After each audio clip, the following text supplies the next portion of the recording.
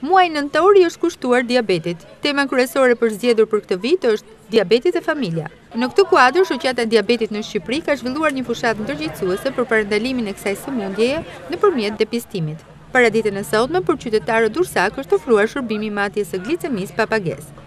Sipas mjekut endokrinolog Durrës Spahiu, numri i personave që janë të prekur nga diabeti në qytetin bregdetar është 10.000, ndërsa në nivel kombëtar, zyrtarisht numërohen rreth 80.000 pacientë të kartelizuar që përfitojnë nga skema e rimbursimit të barnave falas. Kjo shifër nuk përfshin të padiagnostikuarit, çka do të thotë që mund të jetë 2 deri në 3 herë më e lartë. Për sa i përket Durrësit, ne mendojmë që kemi një shifër rreth 10.000 diabetik që janë brenda skemës së rimbursimit. Në rang republike, shifrat zyrtare janë të 80.000 diabetik që marrin mjekim nga fondi i shërbimit shëndetësor. Nga këto 80.000 diabetik, 27.000 janë me insulinë.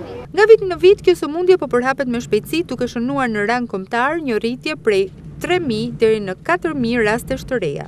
Në rang kombëtar, nuk kemi statistika në rang të qytetit, numri i rasteve të reja rritet me 3.000 deri në 4.000 njerëz të rinj me diabet.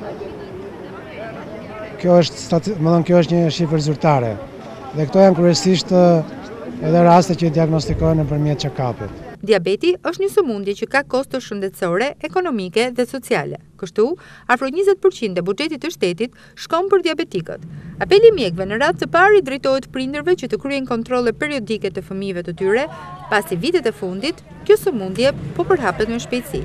Ndërkohë, sipas Organizatës Botërore të Shëndetësisë, diabeti shkakton çdo vit 5% të vdekjeve globale dhe mendohet se vdekjet nga kjo sëmundje në 10 vitet e ardhshme do të rriten me 50.